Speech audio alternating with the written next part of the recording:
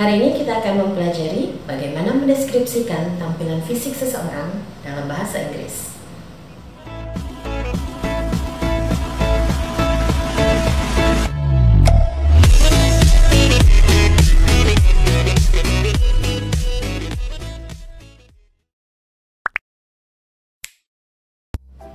Before we get started, let's see how the students describe themselves in these videos. Hello, my name is Syainaa. I'm 10 years old. I have medium length curly hair. My eyes are big and round. I have pointed nose and fair skin. Hello, I'm Imelda. I'm 8 years old. I'm short and slender. I have long, straight hair, an oval face, small black eyes, and a small nose. I have light brown skin. Hello, I'm Syamil. I'm 8 years old. I'm short and thin. My eyes are black and rather slanted. I have fair skin. I have a small nose. I have shaved hair.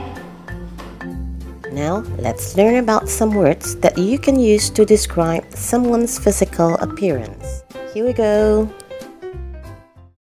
Alright, let's begin with the height atau tinggi badan seseorang. Untuk mendeskripsikan tinggi badan seseorang, kita bisa menggunakan kata short, pendek, tall, tinggi, atau average height or medium height untuk mereka yang memiliki tinggi rata-rata. Untuk mendeskripsikan bentuk tubuh, kita bisa menggunakan kata skinny bagi mereka yang mempunyai tubuh sangat kurus, atau kata slim or slender or thin bagi mereka yang bertubuh langsing. Average or medium weight kita gunakan bagi mereka yang memiliki tubuh tidak terlalu kurus ataupun tidak terlalu gemuk. And the word fat or obese bagi mereka yang bertubuh gemuk. Kemudian kita juga bisa menggunakan kata well-built bagi yang memiliki tubuh tegap atau kekar. And muscular buat mereka yang mempunyai tubuh berotot. After describing the body, we can continue the description by telling about the hair. You can begin by telling the hair length. They are long, bagi yang berambut panjang, shoulder length, atau mereka yang memiliki rambut sebahu, dan short, untuk mereka yang berambut pendek.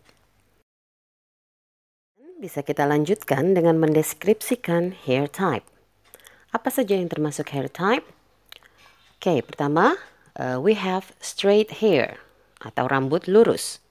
Curly hair, rambut keriting, wavy hair untuk rambut berombak, spiky hair untuk rambut dengan potongan pendek dan berujung runcing, and bald untuk rambut botak.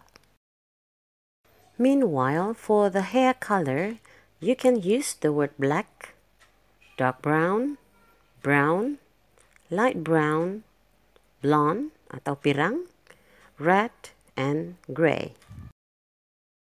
The next thing you can describe is the face shape atau bentuk wajah.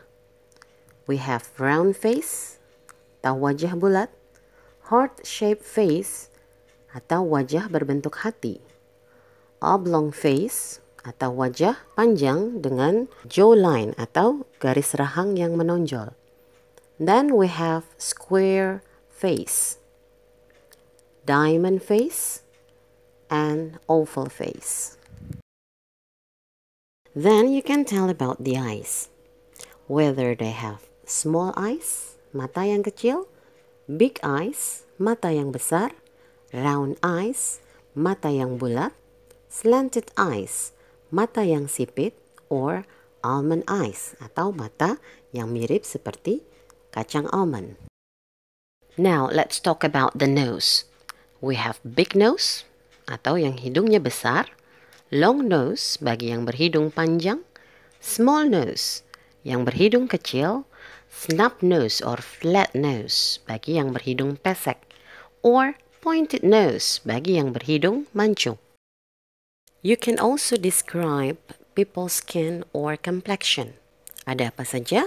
We have light skin or white skin, kulit yang terang atau putih.